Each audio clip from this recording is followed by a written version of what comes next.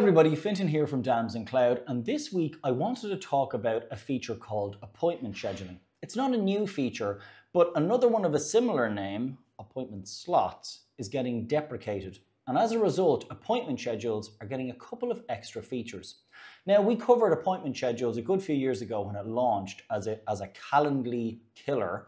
I don't think it's quite killed Calendly, but it's certainly a great replacement for anyone or alternative for anyone who's already using Google Workspace and doesn't want to pay for a solution like Calendly.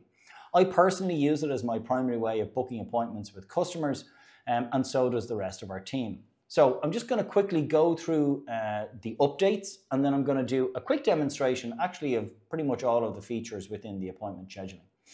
So you can see here the blog post from Google is called Enhancing Google Calendar Appointment Scheduling Experience. It mentions the deprecation of the appointment slots feature, which is happening, as I said, in July 2024. And it goes through a couple of the new features. Now, there's about 3 new features.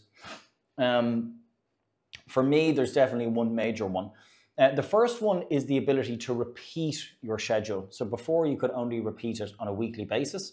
But for some customers, they need the ability to have them repeat every 2 weeks or 4 weeks, or that sort of customized repeat schedule. And so that's what Google has added, is that customized repeat schedule.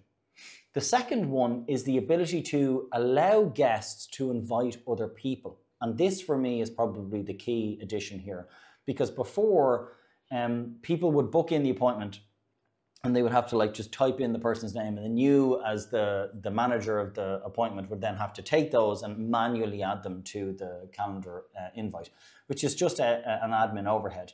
Now others are going to be able to add in people's email addresses and they'll be automatically invited to the calendar appointment. So that's fantastic. And as I said, probably my favorite one. And then the last one is the ability to add co-hosts, which you could do, but now you can add co-hosts via a group. So you can just put in a group like sales ad or info ad, and anyone who's in that group will automatically get added. So let's jump into it. I have my little appointment schedule here. I'm going to edit it. So in my one here, I've got my name at the top, my duration. So you can decide on the duration. I've decided on 1 hour. And I've put in Monday to Friday, and I've put in my times. You'll note here on Friday, I only do 1 till 5 because of availability. So, you can be quite customized, as I said, with that. We see the repeat one here. It's set to repeat weekly, which is fine for me, but I could do custom, and I could decide on every 2nd week or every 3rd or 4th week, every 7th week if I wanted, and I could have an end date as well. I'm going to leave that alone. In terms of your scheduling window, you can also decide this, so you can limit the time during which your appointments can be booked and the maximum time in advance, so 60 days, 90 days, etc. Again, for some organizations, depending on how you're using this, that can be important. You can also have some appointment settings, so things like buffer time, maximum bookings per day, that new setting we were talking about where we can allow guests to invite other people. I can avoid conflicts with other people. I can actually have it check other people's availability. That's very useful if you want other people on the call, like you're a salesperson and you have a sales engineer and you need to combine those 2 calendars. So I can do that there.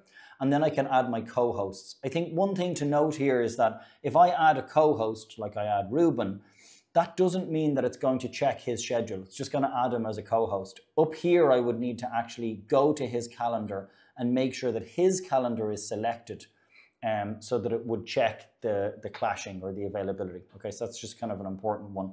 And if I want, I could add an entire group. So I could add the sales at, and that would add the 8 people in the sales team. So, and actually 2 for marketing as well. So that's the idea of the groups, that you could add multiple people. I don't have a use case for that, but some other people might. And then finally, I'm going to jump to my sort of sales page. This is what the other person sees on the other end. So they can select an appointment time, and obviously it's automatically put in my details here. But I'm going to put in Bob Smith, bob@damsandcloud.com. I can now pick a topic for the agenda, and I can also now put in who's attending, because my guests have been allowed to do that. So if I put in other people in here, they will automatically be added to that appointment. So I could put in lots of different people here, and they'd be automatically added into the appointment if I wanted. Okay, so I could do Bob there, book that in, and it would add the appointment to my calendar and also to all of those people as well. Okay, so that's the appointment scheduling feature. As I said, if you are using the appointment slots, do make sure that you take a look at that before the end of July, as that feature will be deprecated. I hope you guys found this video interesting.